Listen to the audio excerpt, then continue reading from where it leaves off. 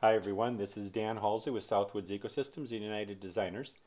This is presentation 1.1, part of our intro to the Advanced Permaculture and Digital Design series. This is Agroecosystem Strategies, Principles for Building Ecologically Supported Production. This presentation is more of an extension on permaculture principles and ecological design strategies, getting ready to work in our design system and our design process. So I wanted to go over some examples and some principles of how we think about design as we're going into our design work. Now this involves, like much of our design work does, a new language, new words, new phrases about how we think about design and our ecological systems that we're putting in. Also, with that comes a new vision. Hopefully we can see clearly and we can see differently in a better way, hopefully, to build a new future for ourselves and also for the ecology around us, and especially for our clients when we're working on their properties and working for their lifestyle and the vision that they have for their farm or their homestead. So nature's momentum, it's strong, it's relentless. Nature, as in geologically speaking, climatically speaking, the momentum that nature has on this planet has a direction, has a trajectory. And it's best for us to accept the land's imprint on our work rather than imprinting on the land.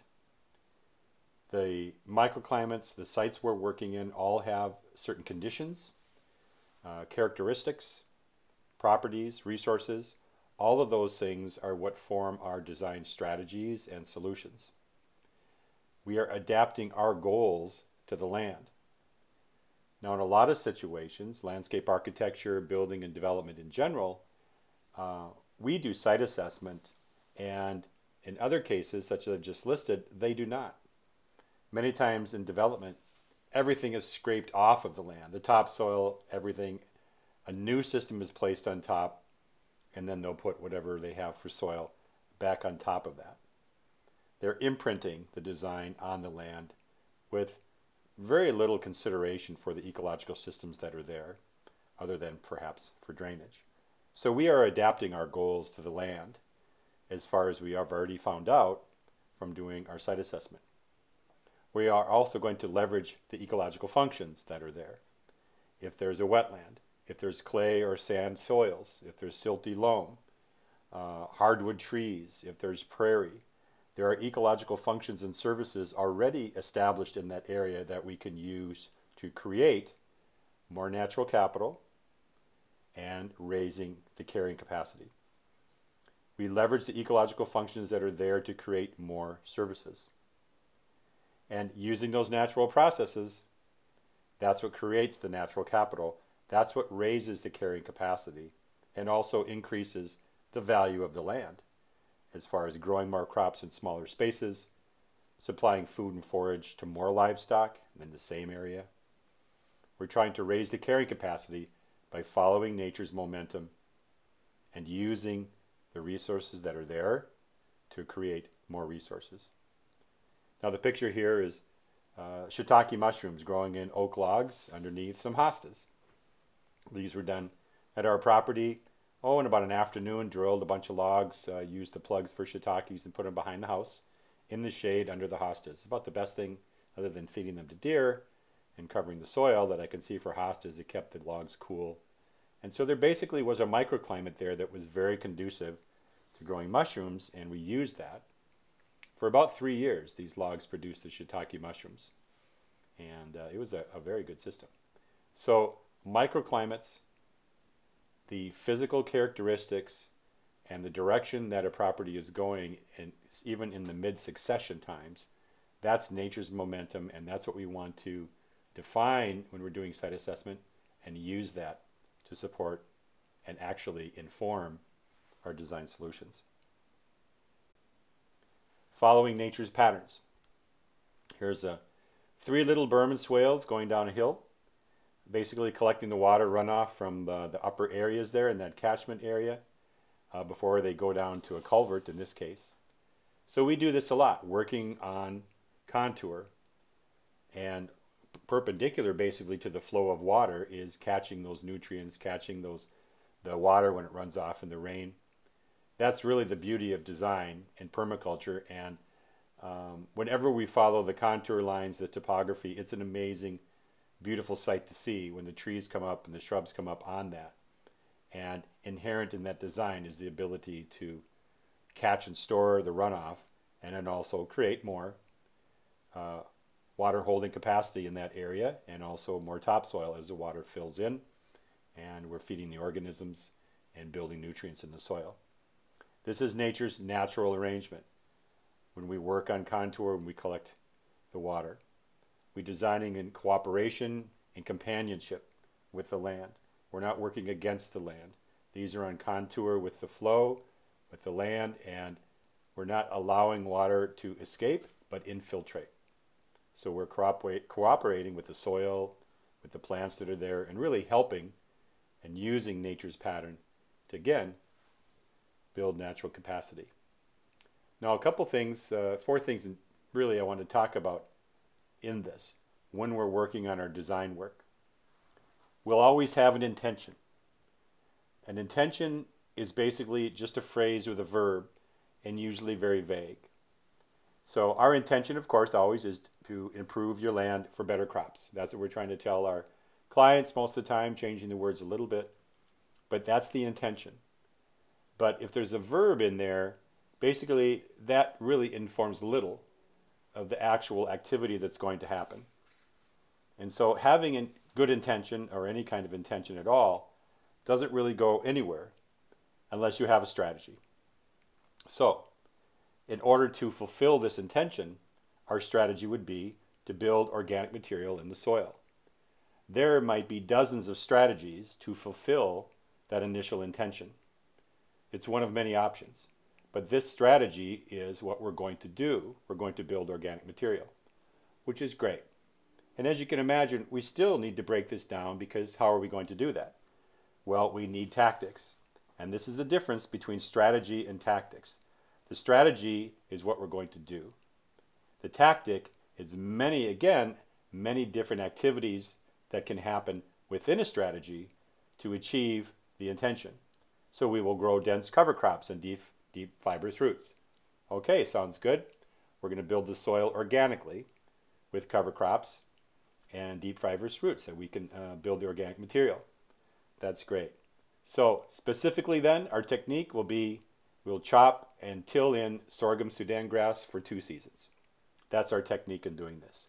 So you can see, as we are looking at our design work, you really have to break it down. What do we want to happen here? What are all the innumerable ways that we can make that happen in order to achieve that milestone? So our big milestone really may be to improve the land, but we really have to decide, how are we going to measure that? Well, in this case, in the strategy, we've decided to build the organic material. Remember, if we're working in these areas, perhaps we want to do a soil test. You need to know how much organic material you have. How do you know you've improved the land for better crops through organic material unless you've actually measured it? And measurements is something that's really lacking in a lot of the work that we do. We need to measure things beforehand so we have a baseline to compare it to, so that we know that the soils are better, they're richer, they have a higher water holding capacity, all of that. So I just wanted to talk a little bit, as we're working with this, that we have to be very clear in our design work with our clients and be very specific. Graphically speaking, we can do that in the designs, but there also needs to be probably some kind of narrative or explanation specifically what is going to happen, what materials, and what is the characteristic of the action that's going to reach the milestones and fulfill the goals of the client. So the beauty of permaculture design is in the relationships, and we have a relationship with the land. Nature's natural arrangements on the land are basically like the Burman swales. Any kind of landscape feature that works with the land, we're using the natural arrangements of the soil, of the contour, in order to build more resources. We're designing in cooperation and companionship with the land as we do this. We have a relationship with the land. If it isn't in a relationship, it really doesn't exist. Everything has to be part of a larger system. Nothing is really surviving in isolation. We and the land and every organism, every blade of grass is part of a larger ecological system in order to survive. We also have to look at following nature's timing. And I've been very fortunate the last few seasons to have this on a fairly well-established food forest in a number of different places on our land, to have this come through. And when we're doing design work, we have to think of also the seasons. How many different harvests can we get over the months of the growing season, or even early spring to late fall? Maybe there are things that we can harvest in the wintertime. The timing of the plants that we put in, the timing of their harvest, the timing of their flowering for the different pollinators is very important and something that needs to be charted out. So as we're picking our plants, think of nature's timing for bloom time, fruiting time, and harvest time. If we can stagger all of those across the season with a lot of different plants, we're basically helping all the pollinators, all the nectary birds and insects that need that, and we're also helping ourselves. So in the case here recently, a serviceberry is just coming into fruit. A lot of fun. We had a great harvest this year. It's been a very wet and humid season. And a lot of the berries are quite large this year, and a lot of the plants have really now come into full maturity and have very large crops. A lot of fun to have that. At the same time, we have Nankin cherry, a woody shrub. Those are now coming to maturity and having some great crops off of these. Again, it's a shrub. It needs very little maintenance, very little pruning. And we have some that are growing in the forest that are tall and sleek, and we have others that are growing in full sun that are like large, wide shrubs. It is pretty amazing to see how they change their habit based upon where they're planted. But this is a nice harvest to have, early June. These two things coming in. Then we have Korean nut pine. Korean nut pine comes in, let's just say, in about 12 years. Well, it takes about 8 to 12 years to actually get the first pine cone on here, on these trees, depending on where you buy it, when you buy it, how old it is, and then if you do use any kind of inoculation in the soil.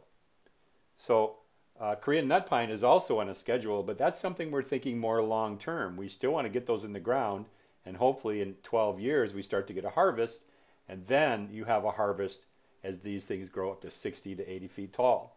These are massive, massive, multi-generational trees that are going to give hundreds of pounds of pine nuts and protein and oil to the people harvesting them over the years. Ground nuts are something else that we can plant. Ground nuts, you don't even have to harvest them at any certain time. You can harvest them anytime.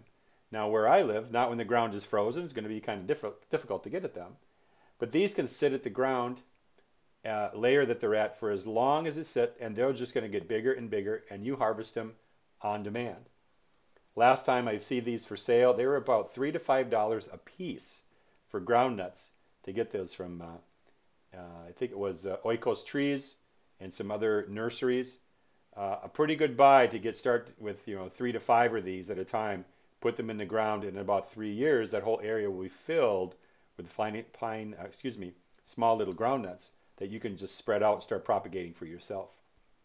I actually found these growing underneath a pot that had figs, and I was moving the pot for something else on top of the soil, and underneath it were all of these ground nuts, which is kind of a nice find to have. So I'm splitting these up, eating a couple, and planting the rest out elsewhere to grow more of them. Honeyberry, the first thing that comes in fruiting for us, late May, early June, I think actually probably about mid-May, we had our first ones, and they're actually still coming off the plant. These plants, these shrubs that we have related to the honeysuckle, actually have a great little blueberry flavor, and where we have clay soils, we don't have acidic soils, it's very neutral. Basically it's serviceberry, and the honeyberry is our blueberry. We have some blueberry plants also, but in clay they don't produce, and actually after 13 years they're still only about 2 feet tall. They've just been sitting there barely making it and giving us a little bit of fruit, which we prize. But isn't it great to have all of these fruit coming at different times and have different harvests? Nice surprise in the landscape. And then we have something like alpine strawberries. They start fruiting in late May, flowering as soon as they warm up. And I've had alpine strawberries in the snow in the fall. We'll get a snowfall. The snow will melt. As soon as it warms up, the plants flower again. And in a couple of weeks, you have more strawberries. It's pretty amazing. So when you look at all these different plants that you can have in, the strategy is timing for pollinators and timing for harvest. And the rest is filling the spaces and deciding how many of these you can fit in to the land and what kind of production you're going to get. As you can imagine, some of these are going to make quite a bit of fruit. Other of them are going to be very selective and high value. If you plant a lot of honeyberry, you can actually get quite a bit of those. And they're a little bit more work to harvest, but actually once you get to it, you can leave them on the tree and just shake them off, much like the Nankin cherry.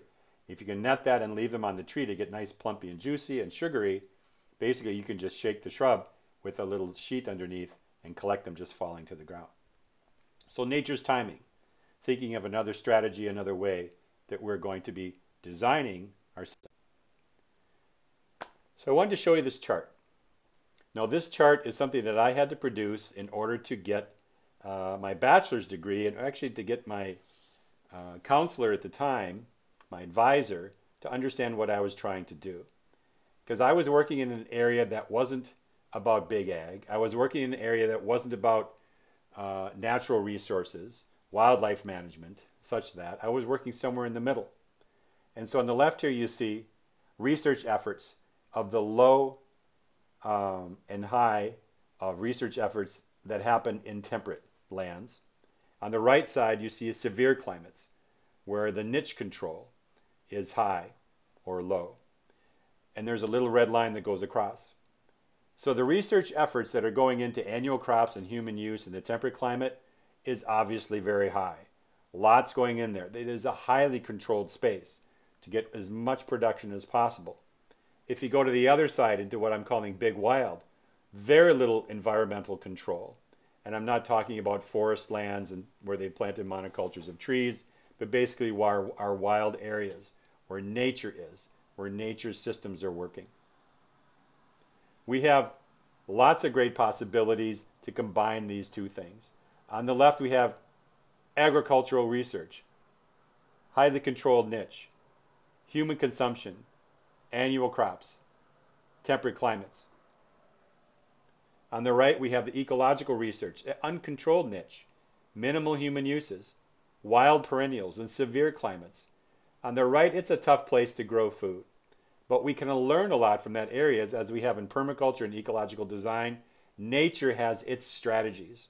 So we take the natural strategies from the big wild and the organic practices and the better practices of big ag, and we bring those in, and that's what we use in permaculture. It works wonderful for everybody, and everybody wins. Nature wins, and we get the harvest that we need. Polyculture design is part of that, using the natural strategies of nature and the organic practices of agriculture. We are also using many times uncontrolled areas out in nature that haven't been used before, but we're not wanting to basically tear everything up, but interplant in these areas. Use the woodlands, planting harvestable crops in woodlands for human consumption. We also have annual and perennial crops to work with in these areas. We mix them together. We're not just growing the annual crops in isolation in monocultures, but we're using perennial crops with them in the temperate and extreme climates. People live all over this world, all over the earth, in all sorts of different climates, and they're all growing food. The strategies inherent in that are things that we can learn from, whether it's from desert practices or people in the Arctic or people in the tropics or the rainy areas where there's typhoons, places where it's inundated, or maybe they just have swamps or they have water everywhere and they're growing all their food that way. Hot climates, cold climates, all of these are strategies and natural strategies that people have learned of living in that area, and then bringing into that organic practices, we can actually grow more food and also help nature by raising the carrying capacity at the same time. So one of the tactics that we look at when we're trying to improve the land is capture and store. That's one of our permaculture principles. With water, we're trying to do earthworks and waterworks in order to do this. Much of what we're doing is about reshaping the land, somewhat, but not a lot. There's not a lot we can do in reshaping the land, except for a few feet on the top. You know, I guess if we were coal miners or something like that, we could probably just grab the whole mountaintop and scrape it off. But we're trying to create more resources by using the soil that's there, make it deeper and richer.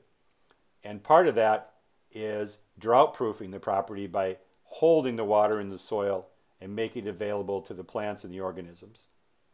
So water, we do that with earthworks and waterworks. Also, there's a couple different chain of systems that we use.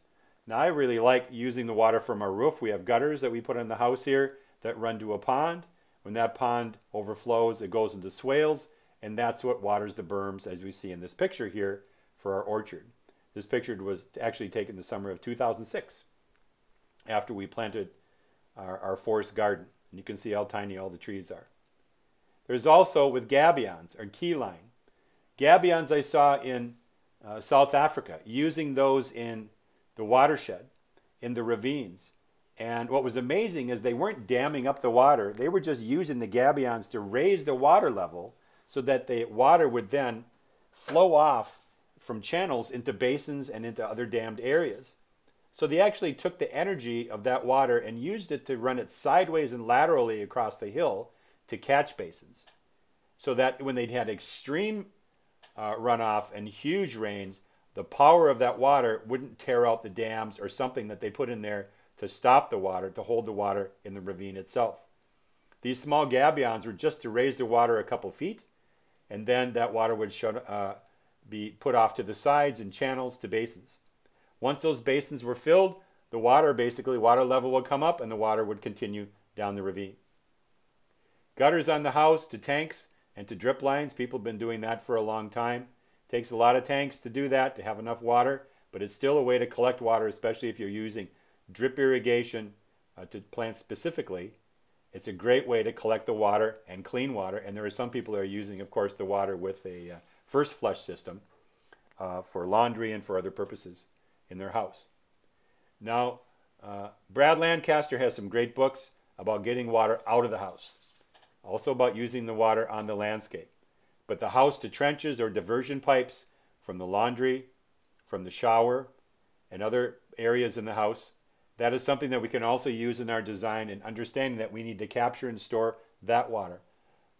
In our course coming up, we'll see a design in North Dakota where the entire landscape around the house is watered with laundry and shower water. That's their system with a family of 4.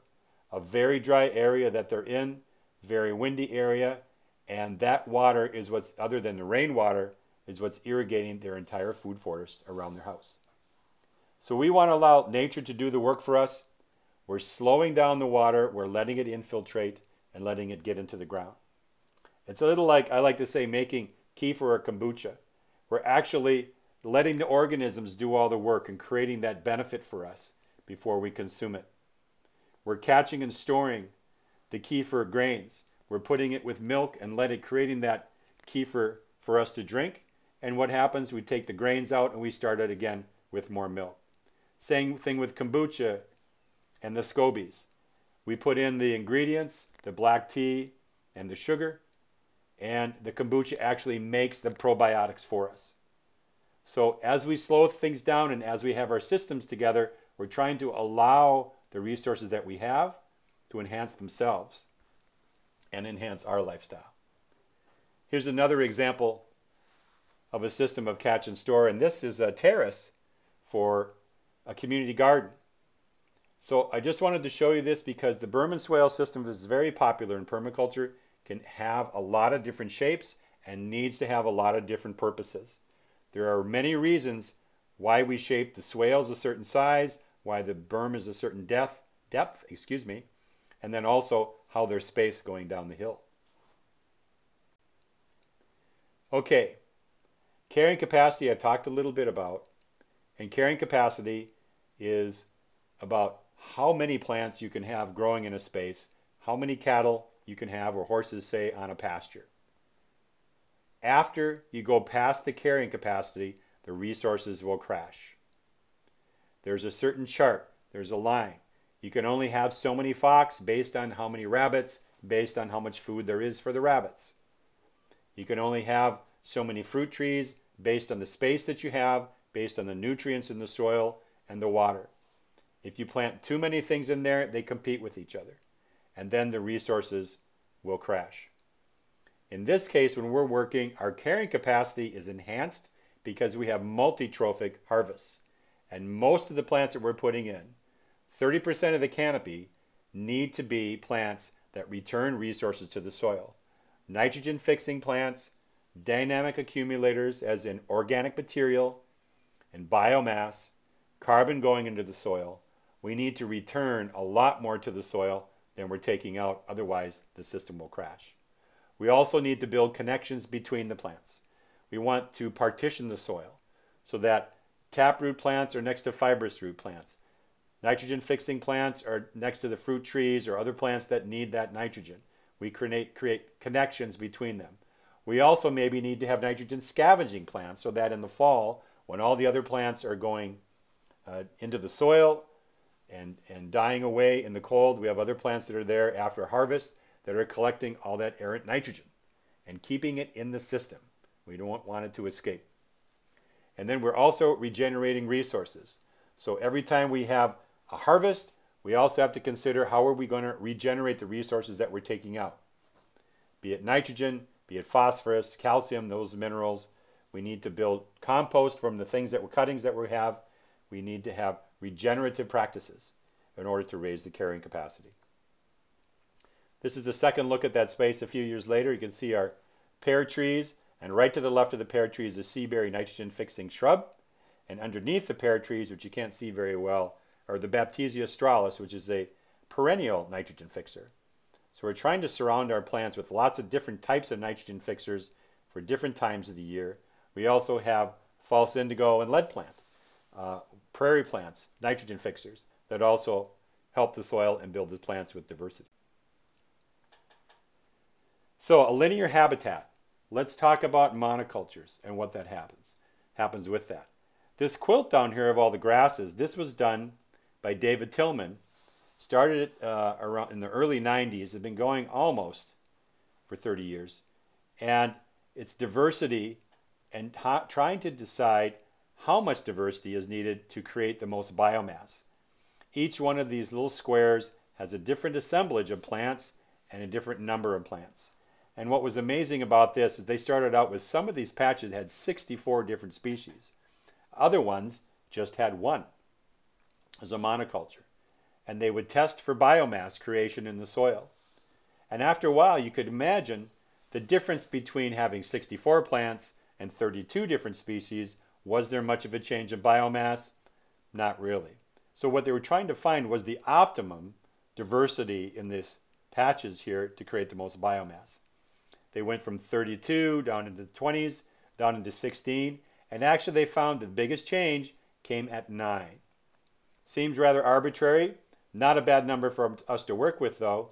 So 9 different species of plants with multiple ecological functions going into our polycultures is a pretty good number.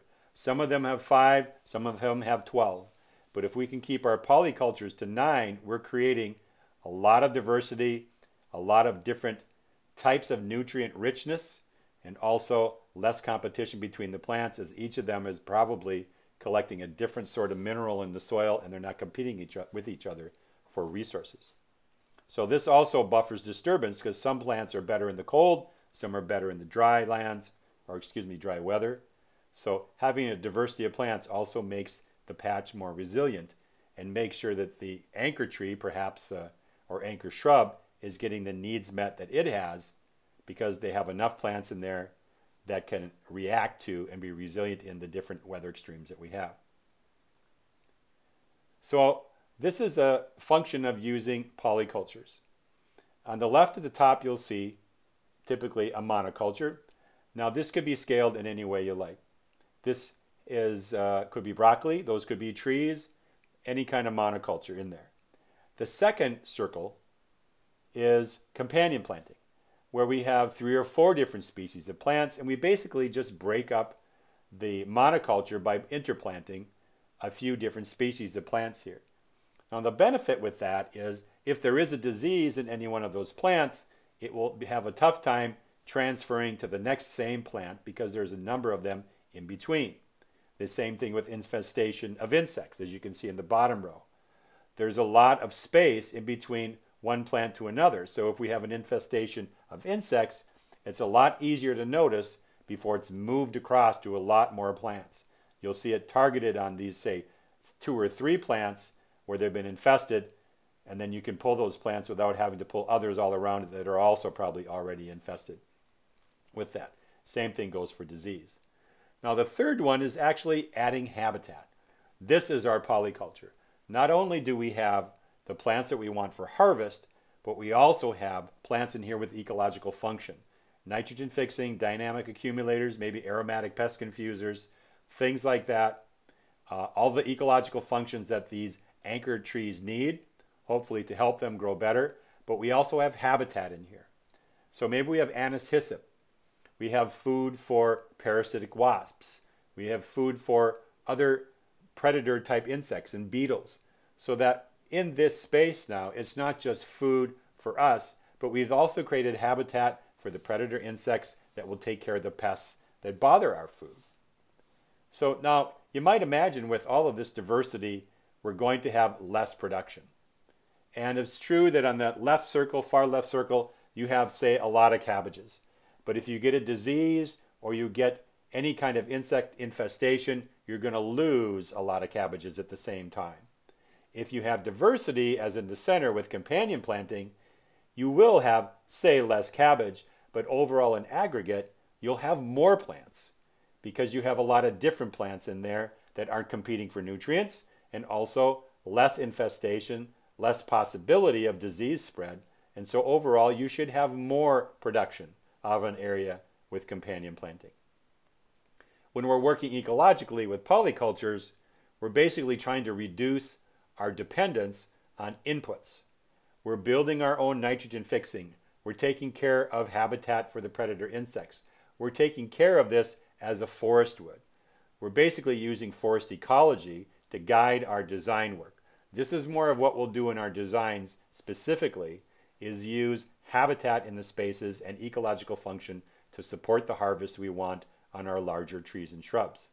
There may still be some monoculture gardening. There may still be quite a bit of companion planting, hopefully, in the annual gardens.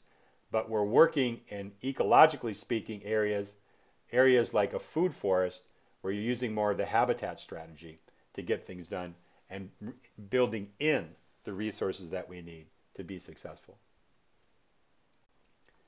Let's talk a little bit about plant guilds. Here's a good example on here of a berry plant guild of blueberry, lingonberry, and bunchberry. Plant guilds are different than polycultures. And basically plant guilds have relationships. Polycultures are just plants that are existing in the same location, the same patch, the same area as a group. That's a polyculture.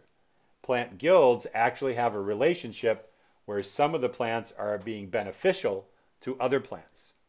Hopefully that's not a parasitic relationship. Hopefully it's a mutualism where they're all benefiting. That's what we're trying to do when we build our polycultures. And we also have human food and mutual support in an ecological system that we're building for this. So in this case, we have the blueberry. We have 8 blueberries, spaced fairly wide apart because we want to, first of all, be able to harvest them and get at them, but also have good airflow. One of the hardest things in a food forest is that when we have humidity and it's hot and warm and damp, we're going to have fungus, we're going to have disease, and then we're going to have pests. So we need to have good airflow by spreading things out. The lingonberry then, we have 5 of those. We've spaced in slightly shorter and much smaller than the blueberry to fill in the space between those so that we can have another harvest. And then you see the bunchberry.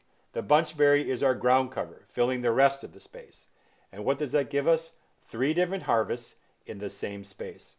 In aggregate, much more to harvest, much less competition between each plant for resources, because it's not competing with the same plant for the most part.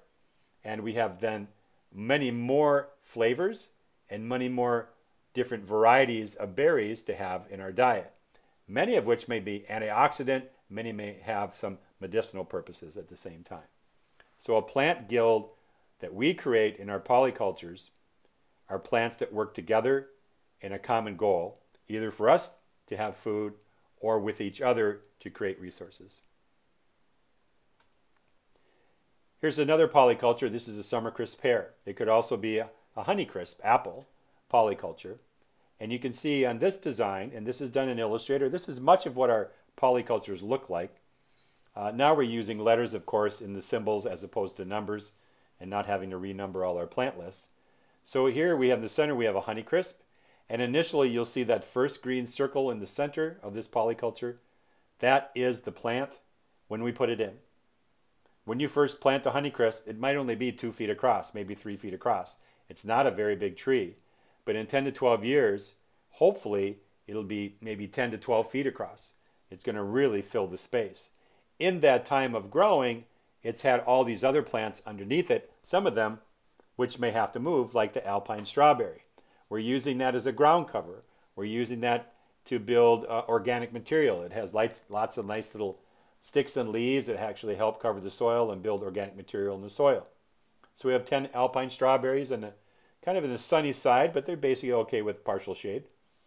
And then we have 3 wild indigos. These are the nitrogen fixers. I'm sorry, we have 2 of those. The nitrogen fixing plant. We have one right next to the tree, in the upper left of the tree there, and then we have one farther out in the canopy. The one next to the tree will grow and help the tree as it's growing to give it nitrogen, each year releasing that in the fall as it dies back. And then farther out in the canopy we have another one. So that one's going to grow out in full sun and basically fill the root zone with its nitrogen fixing nodules in the soil as the tree is growing. And then once the roots get out there, by that time that soil will be conditioned and help the apple tree. We put daffodils around the tree. Daffodils have an exudate in their roots that basically irritate voles and mice. We're trying to keep the tree from being girdled in the wintertime in our area, but it also helps keep rodents away from the tree because they don't like the smell. The same is true, I believe, for crocus and other bulb plants, but daffodil is known to be the best for this. Also then in the spring, you have a cut flower. You can split them later on, and so this is putting 9 daffodils around a tree. You know, within a couple of years you can start splitting them and moving them around in your food forest and have even more, or a potted plant for sale. Now number 5 is comfrey, kind of optional depending, it needs to be very well managed. I love having comfrey underneath all my trees. Most of these plants can't compete with it. The wild indigo will grow right through it. The daffodil is basically done late spring as the comfrey is coming up, but the alpine strawberry cannot compete with comfrey, and it'll just be shaded out and outcompeted. So comfrey is something that you have to get in there every few weeks and cut to make sure that we're chopping and dropping that material into the soil. And then at the end of the season, all of these plants get chopped, raked up, and composted for good field sanitation. But that's one of our polyculture systems, and this is basically how all of our polycultures are built. So here's another polyculture. This is a North Star cherry, and now you can see a lot more plants with this.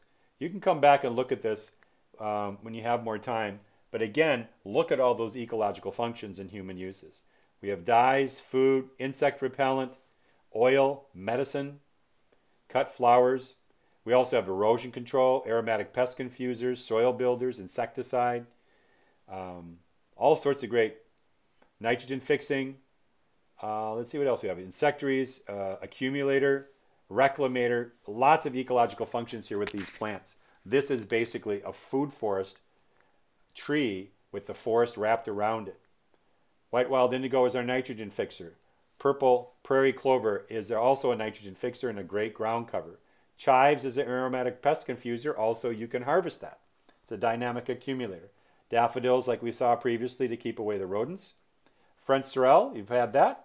Great in salads, kind of lemony, but a good ground cover and also a great dynamic accumulator for minerals. And we put that and cut that and put it in the soil. Veronica, another food, but also a great flowering plant and something that can wrap around the tree. And most of these now are basically feeding insects. Meadow blazing star. We have different things flowering at different times. Daffodil, the sorrel, the Veronica, the meadow blazing star. We're feeding our insects now, that the ones that are the predators and also the pollinators. And then our final ground cover on this is creeping thyme. Creeping thyme takes a while, and you might want to spread it around quite a bit, but that actually is a really great little ground cover for keeping the soil moist and protected. So let's talk a little bit about nature and what it does for us. The last I heard, $30 billion in services are provided to our agricultural system from just natural functions. Ecological services provided to agriculture, $30 billion. Well, if we can use that and we can create that on our own property, we need to make sure that all of these insects, all of the pollinators, all of the pest predators are being serviced and have habitat and getting their needs met.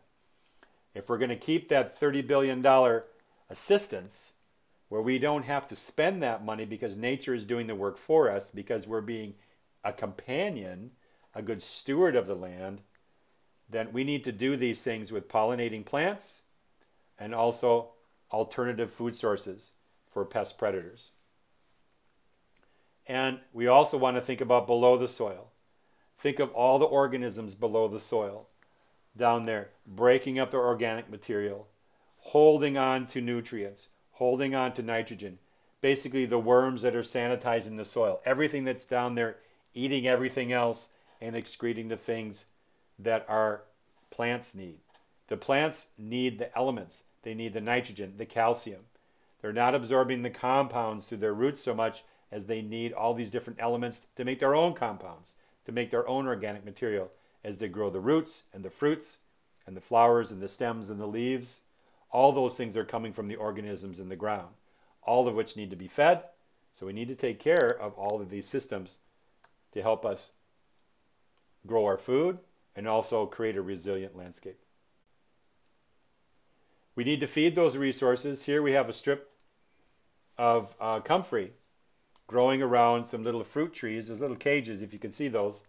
Those are little M9 apple trees that will be grafted over time for a little apple wall. But I'm harvesting my comfrey that I'm growing around that to condition the soil. That is feeding resources to the ground, especially when we're talking about the roots that die back and that we're chopping and dropping all around these fruit trees. All of those minerals and nutrients are basically being returned to the soil. Now, a lot of the nitrogen will gas off, volatilize into the air, but organic material and a lot of the minerals will be returned to the soil, plus the fact that the comfrey is covering the soil and helping keep the weeds down, the competition down for the apple trees.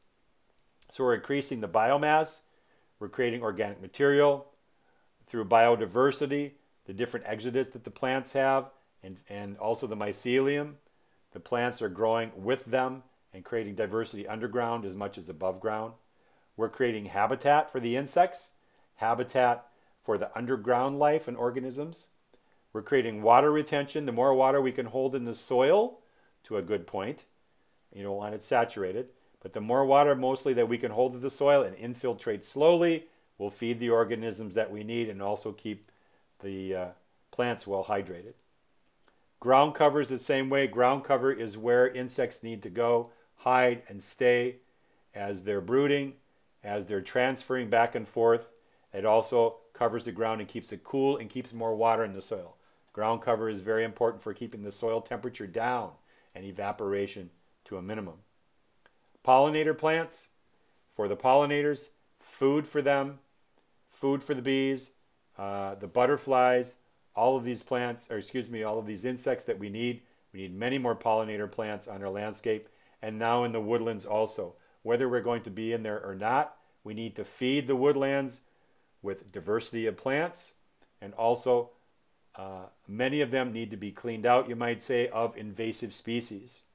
Some of the invasive species aren't doing a lot of good for our diversity and are outcompeting the native plants that our native insects and native animals depend on. So we need feeding of the resources, feeding the resources that support us so we can keep that service coming into us. Now, there are a lot of ecological functions that plants have and as they work for us. This is in the plant database that we're using in the course. And we use this to find the plants that we need to provide these ecological functions depending upon the situation that we're in with the plants and what we need. Now, the nitrogen fixers, dynamic accumulators as such, those types of things, insectary plants, those we're going to need all the time. And so we're always looking to increase our list of those and also what's available in our area where I'm working. So we have a lot of diversity and a lot of different functions being covered. Just like Bill Mollison said, we need a lot of plants. Each plant has multiple functions, and each function is delivered by multiple plants. We cover ourselves because each one of the plants we put in will have multiple plant functions that it will help our soil and our ecology where we're growing our food. And then each one of those functions will happen in a number of different plants at the same time. These are available on the plant database as we go and look at that. But also you'll see air cleaning plants. Those are amazing. We have a whole polyculture for that, a whole list of plants that you can have in the house that actually clean the air. Take out the toluene, the formaldehyde, and dozens of other chemicals. I was amazed to read this book. They actually studied this at NASA to see if they could have plants on the space station to clean the air, if that would be more efficient than using technology to do it. They found that they needed 16 plants per person on the space station to do that. And I think it was a weight issue at that point to do it. But just imagine cleaning the air in your house with 16 different plants per person. Look nice too at the same time. So you can see a lot of the different features on here. Windbreaks, obviously great. Erosion control. Either it's going to be chemical assistance, physical assistance, or it's going to be a resource. This is what the plant functions deliver to us. Now, when the plants are giving us all these things, it's amazing we get into nutrient cycling because it is so simple a concept. And it's so amazing what happens when we nutrient cycle. Here's what comes to our table on the left. Gifts from the garden.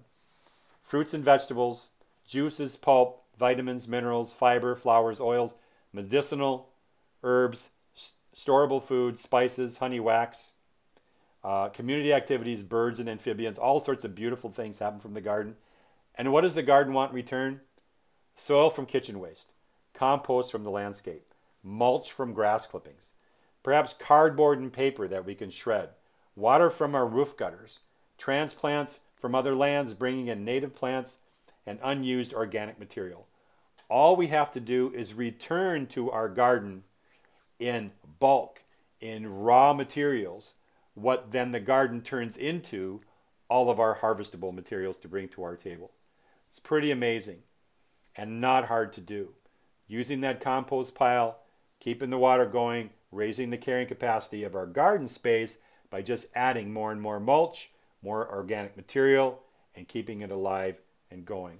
It's amazing how little our gardens are asking of us in order to produce all these great services. Now, this is one of the permaculture principles I want to talk about because it's very important when we're working on our properties and working on our designs to use the edges and value the marginal. Lots of areas and spaces that we see on the design that other people are ignoring that are very valuable to us. Fence lines and such things, as I'll talk in other presentations, a lot of nutrients there, a lot of birds have been manuring for a long time, phosphorus, minerals, all sorts of things on the edges. It also is where the energy is collected in these transition zones. That's where it's like a brush. You see here in the grasses collecting the sand, but also it's where the nutrients are falling. Shorelines, lines from the forest to the edge of the meadow, all these areas are hugely productive spaces to work with for us, and also in our case might need some help. Valuing the marginal is very important too. Marginal lands have been left and abandoned. They are perfect for what we're trying to do. Marginal lands are just sitting there waiting for somebody who can creatively use them and understand what the biology is, the ecological system is that will help enhance that space for food production, but especially ecologically speaking, bringing in more diversity, bringing in more ecological services and functions for nature itself. building nature in these areas of this marginal land, but then also we would probably get some harvest for ourselves at the same time. Creatively use and respond to change. Now this is interesting because a lot of times this comes from problems, accidents, all of which are opportunities. This is a sewage canal in China, and John Todd and his Eco Machines worked on this.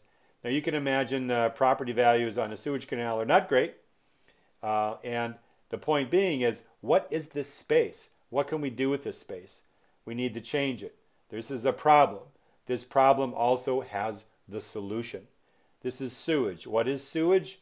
Overloads and toxic nutrients.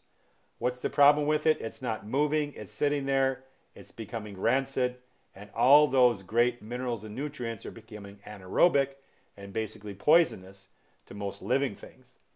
So, what do we do with a sewage canal?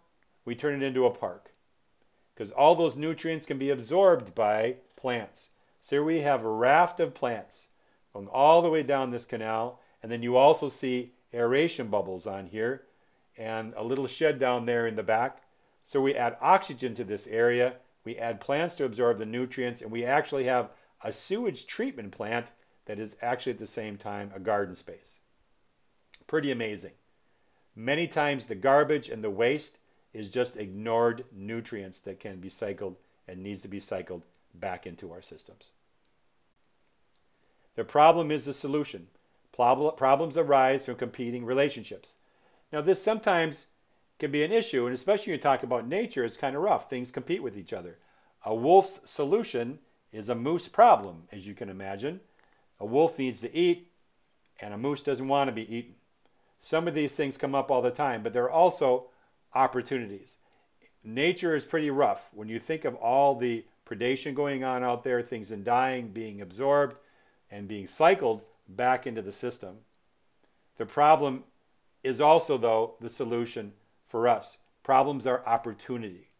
Feedback from nature's quality control is what we see when we see aphids, when we see insects, when we see disease and things like that. That means we need to manage something better. We're not doing something correctly. So that's really good feedback. It's motivation for lasting change. Did I plant these trees too close? Do I need to change the style that I'm working? It's an opportunity to improve because we're getting this problem showing up. I need to get rid of this problem, so I obviously need to change or improve my tactics, my strategy, or the process that I'm working.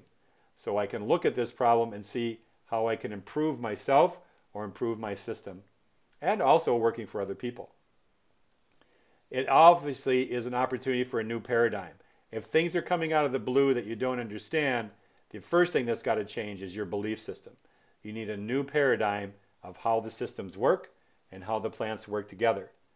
And something is not going well, it's probably misunderstood, or it was ignored, or maybe there's some strategy there that's out of alignment. So it's an opportunity to make lasting change. A lot of times we'll find things that happen to us and we wonder why, and sometimes we have to figure out. One of my good stories is about frozen pipes. I live in Minnesota. One winter, get up in the morning, hear that spraying sound, understand what that's going on, and we have some frozen pipe. The frozen pipe was laying on top of the dryer vent. When the dryer vent wasn't running and blowing air out of the house, and a fan was on blowing air out of the house in one of the bathrooms, as we do that to get rid of the humidity, if the fans are running, it actually is bringing cold air in. And when we have extremely frigid weather, that minus freezing air is coming in through that vent, being pulled into the house, and actually was freezing those pipes. Big change had to happen. The other part is we actually didn't need to exhaust that air outside. We need the humidity in the wintertime, and we had a subfloor area, and with the addition of filters and some more ductwork, we were actually able to recycle that air from the dryer back into the furnace room to be used for heating and adding humidity to our house without adding the lint, without adding the dust or anything from the laundry, but really recycling that moisture right back into the house instead of using a humidifier. So we actually got a good benefit from finding that problem. basically a big paradigm change for me, reducing the negative air pressure in our house so that it actually wasn't bringing in cold air to begin with, and our furnace worked less, and we didn't need to have an expensive humidifier because we were using the water from the laundry. Also, by the way, that can happen if you just hang the laundry up in your house in the wintertime when it's dry, and we do that too now. We have clotheslines for doing that, and you don't need a dryer at all. So problems are also indicators. Weeds are indicators of the soil, if it's compacted, if nutrients are missing. Certain weeds show up when soil is disturbed. Certain weeds show up when there's a lack of calcium or a lack of nitrogen. Those weeds then will also change because the job of those weeds is to change the soil itself anyway. So that soil will change. Insects are also indicators. When aphids show up, and many times when we have an infestation of insects on some of our garden plants, something is wrong there. Even many times from overwatering, or the plant's defense systems have not been allowed to work to keep the insects off, or something is wrong with the plant itself. Insects are indicators, though, of something's going on in that system and something that we probably need to correct. There are a lot of ways of getting rid of those insects, of course, with using remay, covers, and especially pest predators, and using polycultures and interplanting. The last thing I wanted to mention about people as indicators, a lot of people that you may know and I know are actually what we would call canaries. They are indicators of problems with smell, with chemicals, even with radio frequencies, RF signals in the air. The G5, or the 5G system coming out now. I understand a lot of people are highly sensitive to that. We need to really watch people who are the canaries in our life that are highly sensitive to those things that may be harming us, but we are less sensitive to it. So people are also indicators of systems that are breaking down. And it's good to pay attention to people when they highlight either water, smells, sounds, or even their observation of behavior. People can also be great indicators of problems in helping us in solve them. All right, let's talk a little bit about functional spaces. And by the way, you can take these video and slow it down and come back to any of these at any time. And if you have questions, go to the comments below this video and ask your questions, have your comments about things that we can fill in, other things that you might like to know or that need to be explained in more detail. You can also add it in the Moodle forum or any of the Facebook pages too, where we have our resources. So be sure to take notes and look at some of this, and if there's something that's not quite clear, of course I want to know that so we can do a better job and make sure that everybody's informed and any of the gaps that might be appearing. So when we work on our designs and we have our base map done, phase 2 of our base map work, working into our design system, is functional spaces. This equals a functional design. When we're going from patterns to details, the first pattern we want to make is, what is the function of each area that we've designated on the property? Later on, we can decide what elements it needs to create those functions and the products that need to come from that area, but we need to decide and size the functional spaces on the property. Along with that now comes you need to allow for movement. Human access. Number one, how are we going to get around on this property? Access is first. How wide do the paths need to be? Where are the paths going to be? And what kind of carts or equipment are going to use these paths? As you can imagine, each farm size, each type of system is going to require a different set of equipment. And that equipment might vary in size anywhere from 2 or 3 feet wide to 8 feet wide. Maybe it's 12 feet wide if we have a large tractor. All those things need to be considered to allow for movement in our designs. Human access especially, so that we can get around within the growing spaces. So when we're drawing our functional spaces, there are spaces in between those spaces, perhaps maybe even within the functional space, that we need access to get in with equipment, to get in with harvesting and carts. On my own property here, where we have berms and swales and we have lots of fencing, I always have to keep in mind that I need at least 8 feet comfortably. I could get by with 6 feet, but I need 8-foot access between any two features and in order to drive my little tractor through there. I have a little garden tractor with a trailer. And if I'm using that for harvest or moving material around, I want to make sure that I can get through. That's why I have a principle here and a guideline. I have to have at least 8 feet between these elements so that I can drive around and get through with my equipment. That's very important in our design and our functional spaces. We also need the collection of water, sun, and heat. Allow for the use and banking of resources. If we're collecting water, pond size, swales, areas where we're going to collect the water in basins need to be sized correctly so that we can bank that water for infiltration or possibly later use. We also need to have unrestricted growth space and succession for plants. Allowing trees to grow. Planting things too close is never a good idea. Just because this tree is going to grow 8 feet wide does not mean we plant them 8 feet apart. It's better to have extra space in between and add a smaller shrub or smaller plant to fill that space than to put trees and shrubs too close together. If you do that, we don't have good airflow. We have humidity build up, and we also have transferring of disease. And we also have shade and other issues when we put things too close. So we want unrestricted growth space, laterally speaking, and especially with trees, spacing them out well. And if we have some extra space, putting in a small shrub, currants, blueberries, whatever it might be, in between those trees is better than putting them too close. Now, supportive resources. Every time we have an action in our property, every time we have a functional space, it has needs. So those needs need to be met, and those needs to be supported. And if they are, then we have a higher net yield of all the features. So our supportive resources provide this high net yield of all the features. It supports the other plants, birds, beneficial insects, buffers weather changes, needs no minimum outside resources, uses low-level management.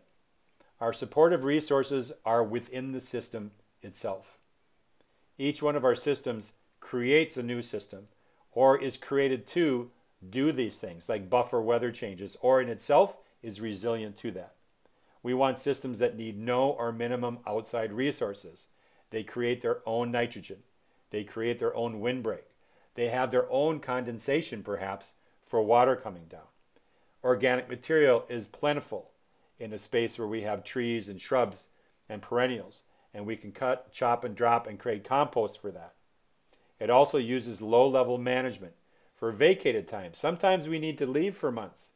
If we're doing a forest garden or we're doing a design, guess what? You should be able to leave it. And I know even in my space, when I'm gone for some weeks doing design work somewhere else, I miss the harvest. I won't get any elderberries. I won't have any cherries that year. Basically, I was out working somewhere else, and where did they go? They just went to nature. The birds basically got most of them. I'm always sharing anyway, but if I'm not going to be there, I can just imagine all the birds came and they had a heyday, having a lot of great food that year. And by the way, they're spreading them around my property and their manure, so I have seeds all over, and I have elderberry and other plants popping up in all sorts of places on our property now, which is all good. So cycles all resources within the property. Being a supportive resource, being supportive design means that nothing leaves our land. Glass, metal, and plastic might go in recycling. All other organic material, even paper, is made into compost. We use it for bedding for the goats. I use it for bedding for the worms. They turn it into soil. The goats turn it into fertilizer and manure. Very much amazing. Nothing needs to leave the property other than these fabricated materials. Everything else, if it's organic material, goes into the appropriate compost pile. Now I want to take a little break here, and if you grab a little piece of paper, we're going to do an exercise. And you can stop this video and pause it at any time. What I'd like you to do is to take a piece of paper and list the garden foods you grow. Just list 10, 12 is about all. And then sketch that garden. very quickly. What are the plots? What are the plantings? Just little circles, little labels. And then ask yourself, is this your definition of a garden? And where did that garden definition come from? So sketch that out. Just stop this for a minute, grab a pencil and paper, and turn it back on, and then we'll proceed.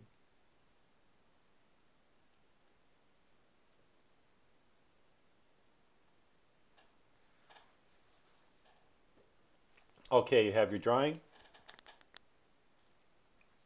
Great. So you have your drawing. This is what your garden looks like. And I just want to show you a couple examples and ask some questions. So you may know somebody, or you may yourself may know how to arrange flowers. When we look at how our flowers are arranged, you can just tell when it's right. But if you know the system and you know how things come together, we have color. You can see the green framing it with the leaves. The different colors of they're spread around or grouped. See the groups of 3, 1, 3. There's 2 roses there. How they're spread around. It's a nice arrangement. And we intrinsically recognize it as a nice arrangement of plants, or flowers actually here. So then we look at a garden. And this is your typical garden in a magazine. And you see all these straight rows and all this bare soil. And basically this is supposed to be the perfect garden. But where did this perfect garden come from? In planting a garden in straight lines, we're not going through this garden obviously with a John Deere tractor. There's doesn't really need to be that much space, and the soil is dark and bare, and you just imagine how hot that soil is also. It's weed free, no ground cover, but we see this as orderly. We see this kind of design in gardening, and you can either just straight rows of the same plant is orderly, but this actually creates ecological chaos in the soil for the plants. There's no benefit from the plants to each other. The soil is hot and it's dry. It adds a huge amount of stress to the roots of the plants for water collection. Just imagine the temperature of the soil and what that's doing to the plants themselves, and transpiration, slowing it down. So if this is how we've learned to design, it's a cultural practice. It's a cultural aesthetic that's been put upon us, as opposed to something that we might do if we just came out of our head and designed normally.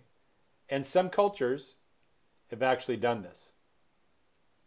One of the things that happens when we design this way, and this happens a lot in community gardens, is that we have issues with the season just like with the plants. So when we first put a garden in like this, we really have control issues in the spring.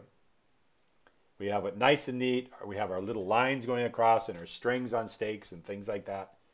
And then by the time July comes around, we have anger management because things aren't doing what we want. The weeds are coming in. And by the time we get to the fall, we're not having our needs met anymore. So this whole beautiful thing that we thought was going to be nice and neat, nature has been trying to since the day that you put it in. Well, let's think about that. Is there another way to do this that makes more sense? And there are, of course, many, many different ways of doing that. One of the ways that people garden is with the keyhole bed. Ergonomically designed. Usually it's about 8 to 10 feet across, as far as you can reach. It's designed by the length of your arm. And where the plants grow in here are designed by what's growing and how often you pick it. So microgreens, salads, and peppers, all those kinds of things, lettuces, radishes, those are in the first row. We'll call that Zone A. That's right in the center there. That's the thing you're going to be picking every day and messing with. Zone B, peppers and beans, peas, things that are shrubby and grow a little bit more, grow bigger. And then C is cabbage and onions and carrots. Things are going to take a little bit longer, and you're going to thin, but they're going to take the whole season. And then on the outside, D is basically what we call taggets, nasturtiums, wormwood, tansy, things that are aromatic pest confusers, or they're trap crops for the plants. So this is a keyhole bed. And what's nice about working in circles is that circles go well together and they create spaces. So going from site analysis to the design process, this is how we're working with these principles as we're going forward. We'll be looking at this a lot and repeatedly. Number one, the base map. Hardscapes and permanent structures. Getting those drawn in, getting those sized up, and getting them on our base map in Illustrator or in pencil. Then doing our bubble map, which is where we start to work with our spaces. That's our functional spaces. Loose lines, functions, access, and goals. Remember, access is first on that. But when we're doing that bubble map, it is really just elbow work. Lots of circles, just generally labeling things where they're going to go, because we're going to probably do that 3 or 4 times. Then the concept plan. This is where we're using hard lines to denote transition areas from planting areas. Hardscapes are defined. All those bubbles that were there are now more refined to production areas. Those are polyculture patches. Those are outlined. We have our paths in there now. That concept plan, we really need to size things very carefully. And now we're taking the bubble map of our functional spaces and actually deciding what specifically those functions are and the sizes and their orientation with the rest of those spaces.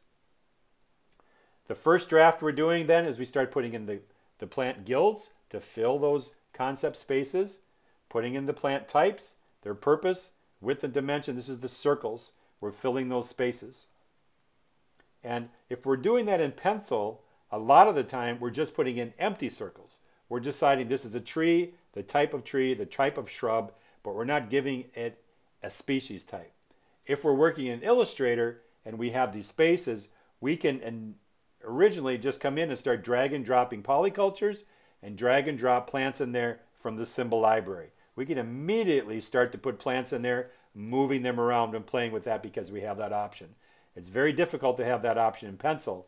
So in pencil, we draw circles, get all of our dimensions right, then we decide what plants those are. Whereas in Illustrator, we can start filling that space with plants right off the bat, learn how they fit, take things out, exchange things as we develop our guilds, and start moving around our polycultures in there. Once we do onto our final draft, we have our final plant selections. We decided what's in there, what the shapes are, and we're labeling things, labeling areas with names. One of the things when we do our narrative is we actually have to name the spaces because we have to be able to communicate with our client and with the farm manager what area we're talking about, listing the plants in there, the timing, and all the different activities that have to happen in either installing that area or managing that area in the coming seasons. The completed design may have rendering, may have shadowing, other details in there, bringing in some color or more detail. Most of the time, the final design is what we're showing the client, and there may be a little more work that we're doing in the completed design based on any changes they might have. The last thing we're doing is the final narrative. Once our design is done, now we need to do the supporting documents. Now we need to get the plant list, the timelines, if there's a watering system, really writing that final description of each one of those named spaces to what the client is going to get and what they can expect with that. Many times, we are not the installers. The client may be installing it. We are just giving them the design and the narrative to work with. So, a last few points on this. To think about the niche or the function is what defines the plants. We need to define the function first. What is it that we need to happen in our functional spaces? That will tell us what plants are going in there. The plants supply the ecological functions and the human uses, and the functions and uses achieve the design goals. These 3 lines can go back and forth, can be read even backwards if you wanted to, because we have to know what our design goals are first, correct? And if we're going to get to those goals, we need to know what the functions and the uses are of the land. And then we'll find the plants that supply those functions and uses, and those plants will go into the functional spaces in order to deliver that area. So there's a lot of things that we need to go in order, and also checking ourselves to make sure that we're getting our functions taken care of and our human uses supplied to our clients or to ourselves to achieve our design goals. Another thing to remember is that use limiting factors as design drivers. Ecological functions provide the solutions for our design drivers. A design driver is such that a power line might be, in some cases, a limiting factor. The power line may have a limit of 25 feet for any tree underneath. High tension power lines, 25-foot limit, and you need to stay out of their easement, by the way. So if we're going to do that, it's a design driver. We have an erosion issue. We have a south-facing hill. We have a gully. Call them design drivers. They are driving our design. They are not limiting factors. It's very irrelevant how it got there, what's going on there. It's a driver for us to resolve and bring in solutions. It's really limiting us, not so much as it's guiding us in a way to do things. The type of soil we have, if I'm working on sand, that's not a limiting factor. That's just the soil. If I'm working in heavy clay, that's the design driver. Mostly limiting factors come from our preferences and what we're used to. But let's just say all of the site conditions are the design drivers to help us get to our solutions. So here's a limiting factor that we might see. Dry soil. What it is as a design driver? Improve soil moisture. We need to bring in plants and systems to improve the soil moisture. Steep slope might be a limiting factor. Design driver, we need soil stabilization. That's needed in many cases, any kind of ridges, areas where we have especially sand and blowing wind, any kind of wind erosion, water erosion, soil stabilization also. Minimal time. If that's the limiting factor, actually our design driver is low maintenance. We need to save time, lower inputs and things that are getting done. Low soil organic material. Soil building is a design driver. What plants build the soil? Just like what plants do soil stabilization. That's the driver for picking out our solutions and picking out our plants. Limiting factor is wind. Windbreaks are the design driver. Anything we probably will put those in as a defense against high winds during extreme weather. But generally speaking, in some areas, the wind is constantly blowing. In some areas of the United States and all across the world, windbreaks need to go in, and they are a design driver for what might otherwise be seen as a limiting factor. Once we have our design drivers in, that reduces that limiting factor to perhaps not even being a factor anymore because we've taken care of that with our initial designs. So that's it for this session. Remember that you can email me with questions. You can go on the website, halsey1.com, if you want more information about this course and joining us. If you're interested in the design services, southwoodscenter.com is where the design portfolio is. This is Dan Halsey with Southwoods Ecosystems and United Designers, and I'll see you on the internet. And hopefully, if you have any questions, you can send them to me, and I'll make sure that I get them to the rest of the class. You can also put them in the comments. Thank you very much. Habitat and other plants. This is a design I did for a Native American community, and obviously with medicine wheels and the round garden and the circular nature of the patterns within the Native community and the work that they do, obviously it made so much sense, and they were the first organization to actually let me do one of these mandala gardens. 2,500 square feet, 200-foot fence going around it. Now the perimeter path actually went away. We didn't even use that after a while. Didn't need it because we had that secondary path as you come in and walk through the first perimeter gardens. That going around gave access to both sides, and we actually used that perimeter path to grow more crops and also grow things along the fence line. 8-foot diameter center gardens. Those are the keyhole beds. 17 of those keyhole beds and 15 of the outside perimeter beds. So with 200 feet of sheep fencing, rabbit fencing at the base to keep the rabbits out. And we also put the fence posts on compass points. What an easier way to put them in. North, south, east, and west, and then just keep subdividing the circle until we all have our compass points in. The posts are about 6 feet apart, which is pretty close, except when you think of the tense pressure on these posts from going in a circle, and we're trying to pull that fence tight. It actually is pulling those posts in rather than going lengthwise. So we had to put those posts a little closer together, but that's okay.